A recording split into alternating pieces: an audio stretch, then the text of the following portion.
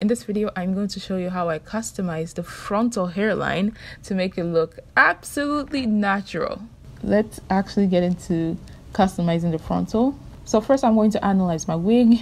If you see my wig here, you can tell that it's a long, straight wig. So they're quite heavy. There's no layers, which means my baby hairs are going to be straight because it's a straight hair. The density is heavy, which means I should go for a narrow parting. My natural hairline has a widow's peak, which means I'll try and mimic the widow's peak and add that onto this frontal, so it's easier for me to lay this frontal on my natural hairline. Alright, so this is the natural hairline of the frontal that came with. It's very dense all the way to the front, which means I'm going to have to thin it out.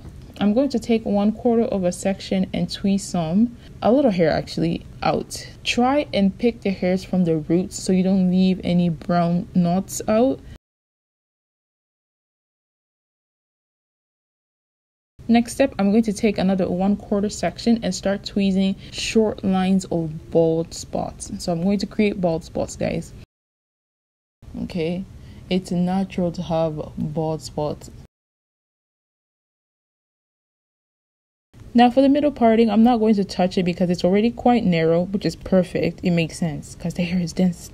This is the untweezed side and this is the tweezed side. I'm pretty sure you guys can tell the difference. Much more natural.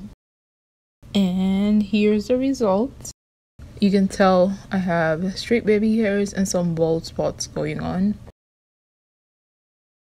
In the next video, I'll be showing you how to customize closures/frontals specifically for curly hair. Thank you.